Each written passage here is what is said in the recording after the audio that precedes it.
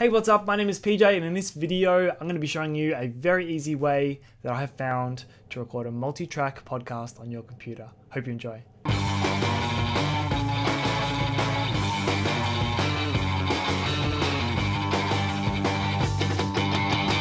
So a little while ago, I posted a video about how to record using GarageBand, a podcast through Skype.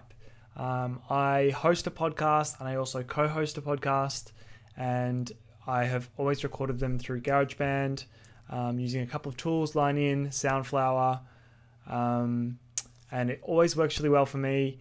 But I made a video explaining this method and it stopped working basically. I think they've updated some of the programs or stopped updating them, and the new version doesn't really work as well. So here's an easy method that I found. Okay, so for this you're going to need a piece of software called Screenflow.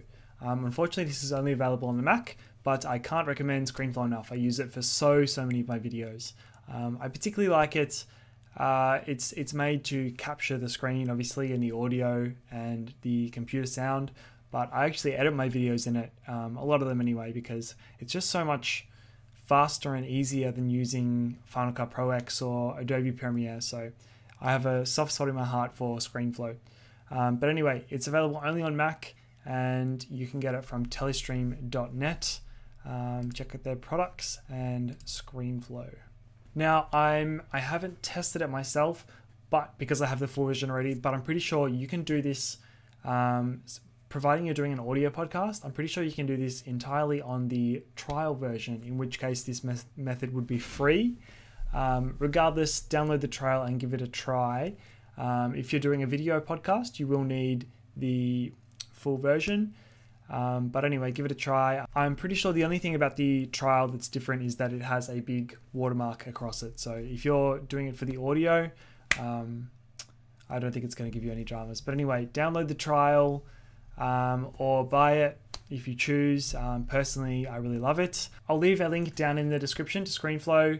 I think they have an affiliate program. If they do, I'll put a little link, and that means if you do choose to buy it, I'll probably get a little kickback from that. So do that if you decide to get it. But anyway, once you've downloaded it, you can open it up. I've got a new document here, and I'm going to do a new recording.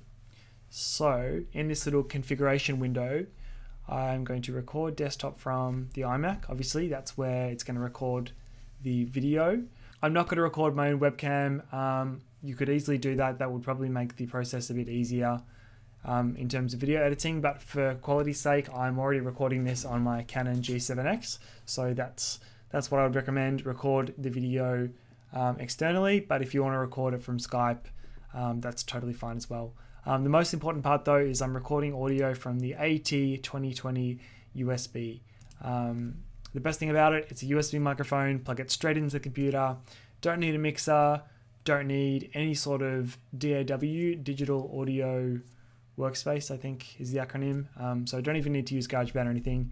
But anyway, let's go ahead and click record. So it's going to take a couple seconds to start up, at which point I'm going to open Skype. And okay, so my computer decided to shit itself because I'm recording the screen and the audio in QuickTime and Screenflow at the same time. But anyway, here's one that I prepared earlier. Once you configure that recording, you hit record, and then you open up Skype and do your Skype conversation as normal. So here's one that I did during the week with my buddy Jeremy. As you can see in the audio tracks here, oops.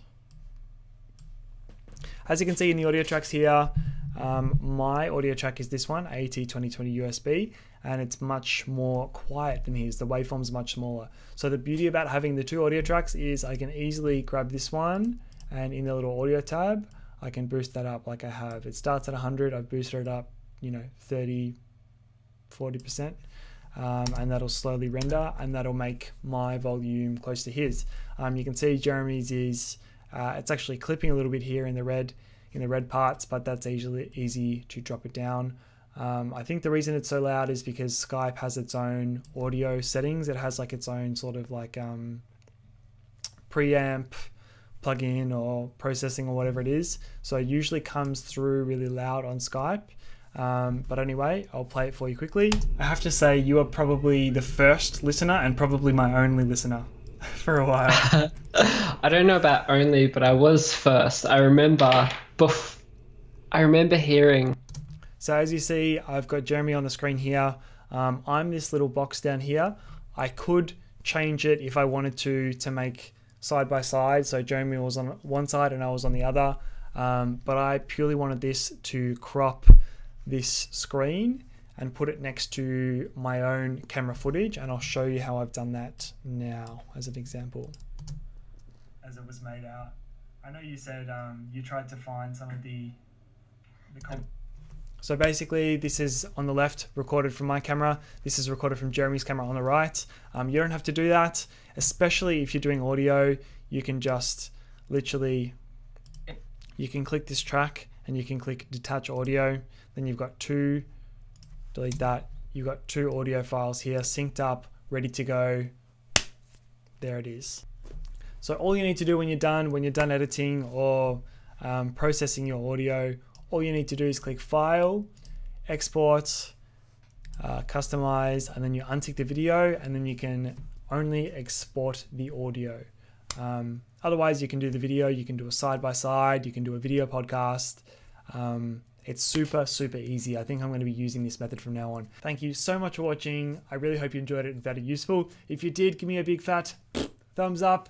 Don't forget to subscribe, and I will see you in the next video.